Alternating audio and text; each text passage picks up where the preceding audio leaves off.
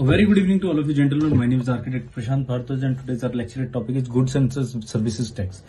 So basically let's talk about the history and the background of the Goods and Services Tax in terms of the global level. The GST formation concept was first opted by the country France in the mid 20th century in 1954, where the concept was to basically reduce the other major taxes and also combine the all kind of taxes into the one, which ultimately provides the ease of doing business, as well as it also basically lead the citizen to pay that to become the taxpayer as well.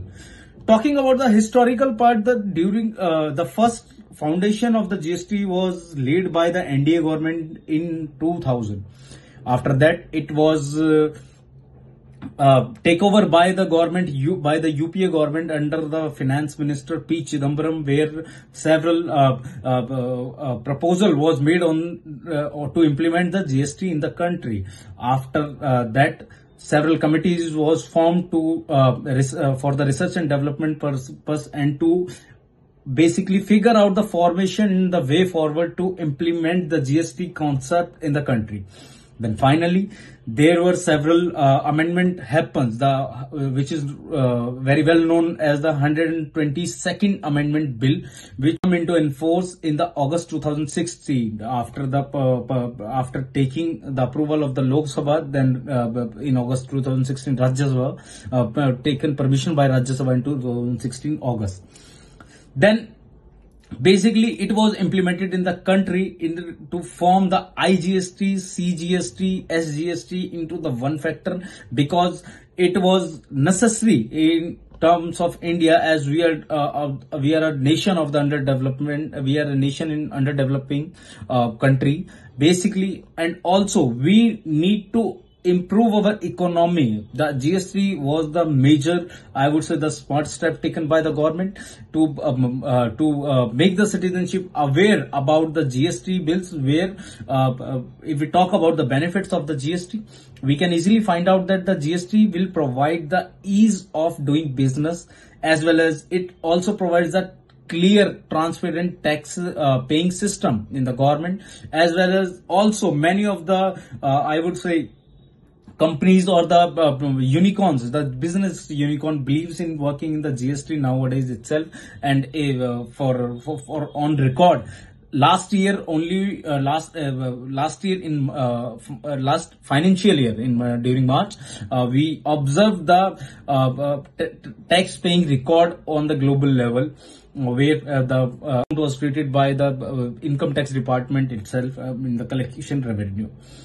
Now, talking about the GST, how GST work, and also basically what are the disadvantages of the GST. So basically, GST majorly provide beneficiaries to the major unicorns, business tycoons, or the major organization in the city, because under 20 lakh of the business revenue or the company, it won't give that much, I would say, beneficiaries. If some company has the turnover of 20 lakh in a year, then the GST won't provide that much of the beneficiary to that organization. But if it comes to the companies which has the turnover of 10 crore or 100 crore or 1000 crore, then that can become, I would say, basically I would say basically a vardhan for that particular organization, because that is going that is going on with that level of the organization very well.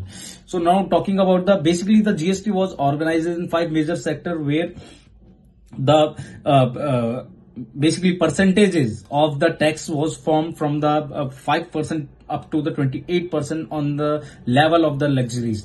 On high luxuries, costly or luxury SUVs, the 28% of the tax will be implemented. And if we talk about the food and grains, almost the 0% of the tax was implemented into that particular criteria. Now, talking about how it is leading India into the direction of the tax revenues as well. So basically, we can clearly see our GDP growing.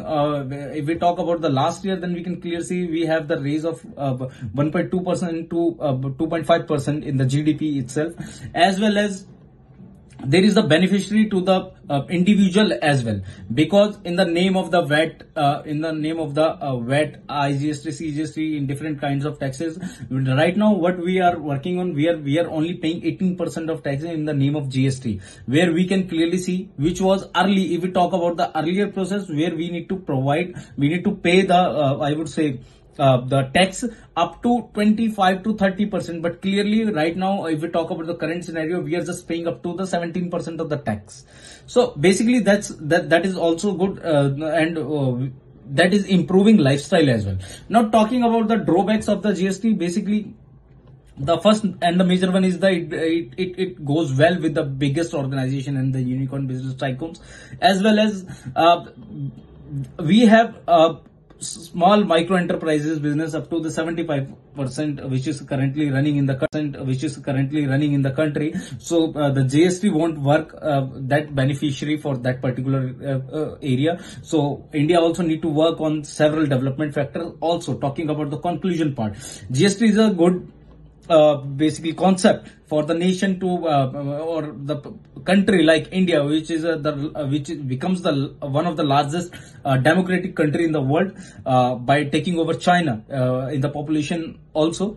Now what we need to do is we also need to work on our entrepreneurship program, where we can able to produce more and more business and the manufacturing units, due to which we can easily basically take the beneficiaries of the GST, and as well as we also lead the country into the direction of the Make in India initiative, as well as Sabka Saath Sabka Vikas. Jai Hind, gentlemen. Jai